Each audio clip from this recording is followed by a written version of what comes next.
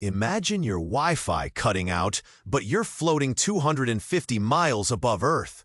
Welcome to Tech Life on the ISS. Forget next-day delivery for parts. Fixing anything often involves spacewalks or genius-level improvisation with super-limited tools. Everything techie has to survive cosmic radiation and the sheer weirdness of zero gravity, where even tiny screws try to make a grand escape. Communicating with Earth? There's always a slight delay, making real-time chats uniquely paced. It's less sleek sci-fi movie, more like the ultimate high-stakes DIY project, constantly battling the void. Think that's wild?